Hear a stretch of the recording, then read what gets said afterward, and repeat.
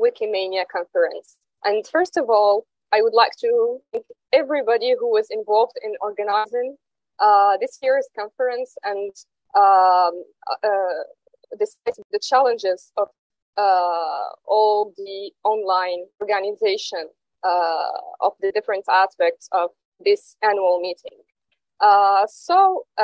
We are from Wiki World Heritage User Group, and today we will share our story in building partnerships with different heritage NGOs in different countries.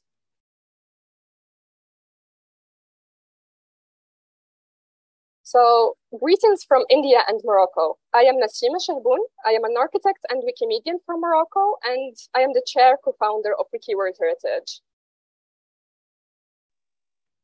Hello everyone, I am Khushi Shah.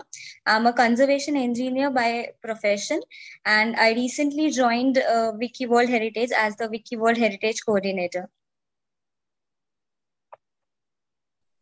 So first of all, let us introduce Wiki World Heritage User Group. We are a thematic user group of the Wikimedia Foundation that was recognized in October 2020. Our aim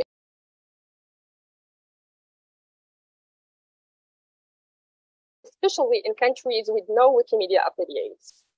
And how we are doing it is through proceeding through a key strategy, which is building partnerships with heritage NGOs in these countries. So how do we work in order to build these partnerships and implement our activities in countries without affiliates? First of all, we start by organizing thematic projects. Among our projects, there is Tall Cities for cities listed as World Heritage. We have Wind Danger that tends to document World Heritage sites listed by the UNESCO on the danger list with tangible for intangible World Heritage, etc. And these projects have several relevant countries at once. Therefore, we identify the target countries of our projects, and in countries without Wikimedia communities or without Wikimedia affiliates, we identify heritage NGOs. And of course, we get in contact with these NGOs in order to present the project, present what the movement is, and try to discuss the different details of these projects in order to adapt it to the local context.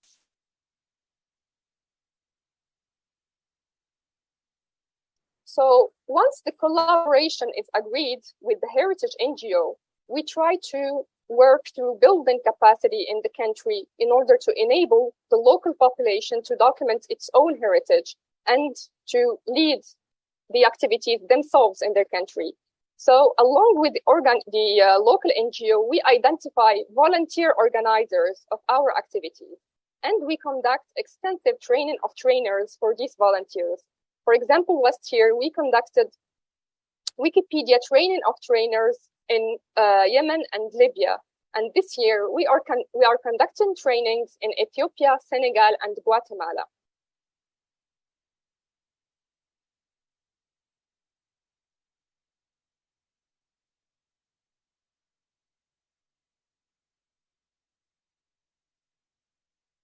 Either it is in person or online, and the editathon is led by these volunteers and not by the members of Wiki World Heritage. And also, we organize the photography campaigns and sometimes Wikidata editathons through the same process. We always try to build capacity for local volunteers in order to enable them to lead the activities themselves and to document their heritage by their own.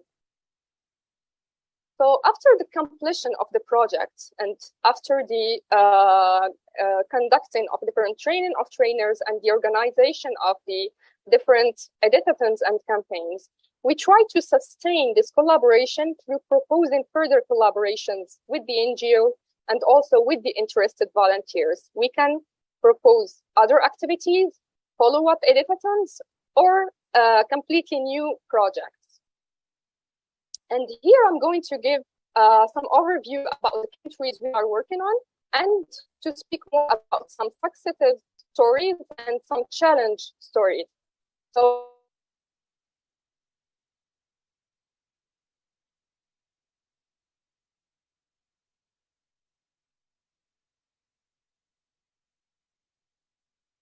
currently working with NGOs from Ethiopia, Guatemala, and Senegal.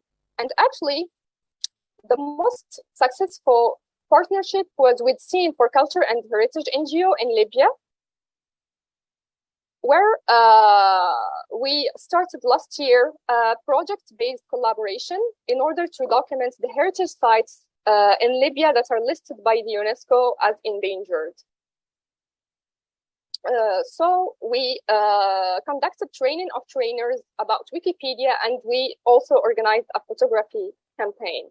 And through building capacity for the members of the NGO and also for volunteer organizers, we tried to build also community. So all the participants discovered what the Wikimedia movement is and were interested in the different options and possibilities offered by the movement. So they were very interested in continuing this collaboration and continuing their participation in the movement. So after this Wikipedia training, we conducted a Wikidata training that was not initially part of the project. So some of the members of the NGO learned how to use Wikidata, and they are actually involving Wikidata in one of their projects about heritage sites and climate change in Libya. For the challenge story, I'm going to speak about our partnership with Harmony Development Foundation in Yemen. We started also with Windanger projects in order to document the World Heritage Sites in danger in the country, and the completion of our activities, including the training of trainers, was very challenging due to connection issues in the country. The internet situation was very bad, and also due to the political situation. And this resulted in a loss of motivation of the volunteers. So they couldn't continue contributing to the different wiki projects after the completion of Windanger. So what we learned from this experience? First of all, we should try to find partners with a similar vision. There are many heritage NGOs that are interested in different parts of heritage preservation. But it was important to find NGOs that are interested in heritage documentation so they can be motivated. Then we use relevant examples to introduce the wiki movement to them. For example, through trying to shed lights on how Wikidata or other projects can improve their ongoing projects. For example, how they can use Wikidata for interactive mapping of their heritage sites.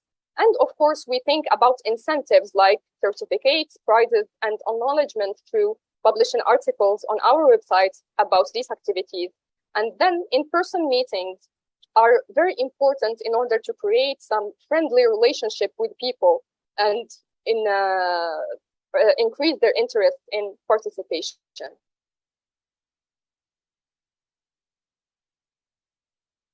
Then this year, we thought about involving more heritage professionals in the group, and I will let Kushi speak about this part. Hello all. So since aim of the Wiki World Heritage is to promote various kinds of heritage, it is important to involve people from heritage background to stimulate better conversations and approach towards the future of the project. Next slide, please. Involving emerging heritage professionals from diverse backgrounds helps raise important dialogues as well as increase the global reach of the projects. It opens up the space to collaborate with various organizations as well as include more and more volunteers into it, and giving a platform for emerging professionals to express their views and document their own heritage. Next, please. Yeah. So involving people from heritage background also allows more on-ground reach and better documentation. One of the example could be taken as the recent photo heritage walk that was conducted in the Ahmedabad, which is also the world heritage city.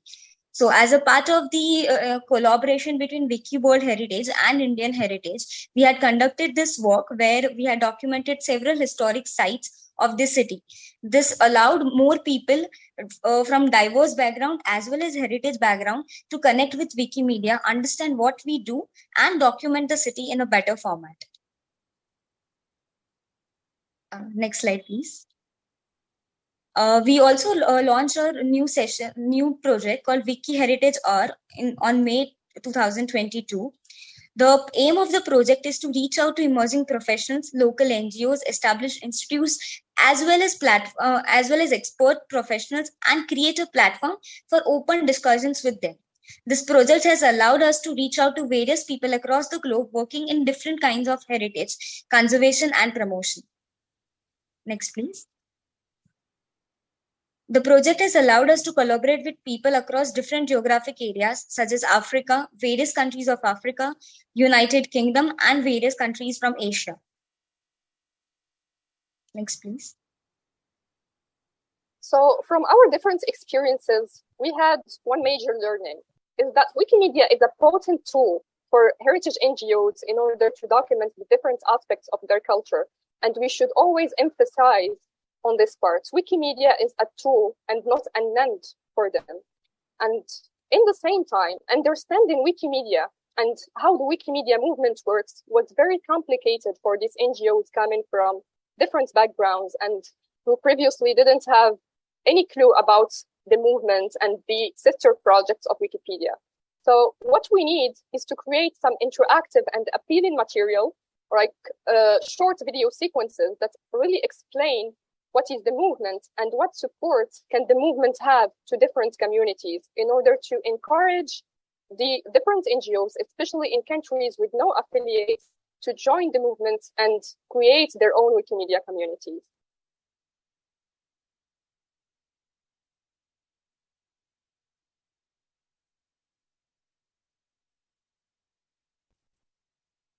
So if anybody has any question before the end of the session.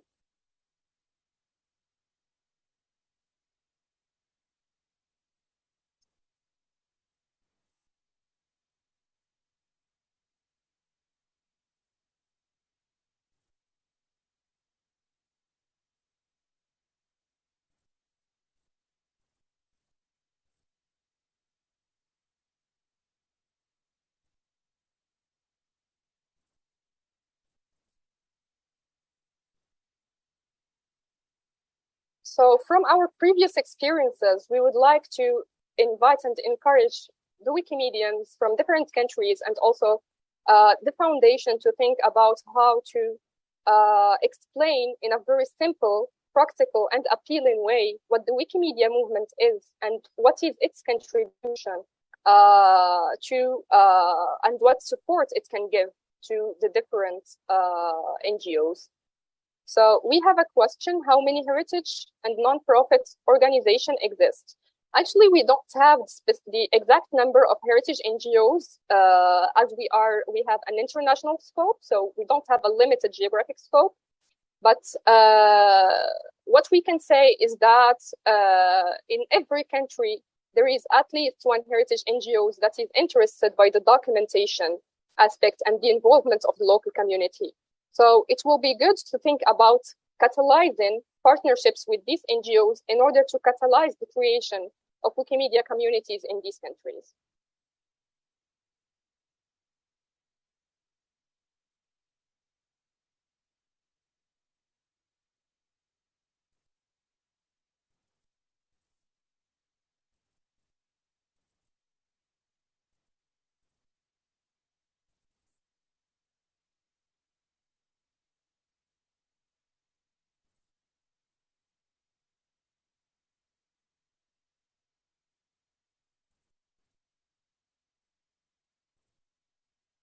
Recording stopped.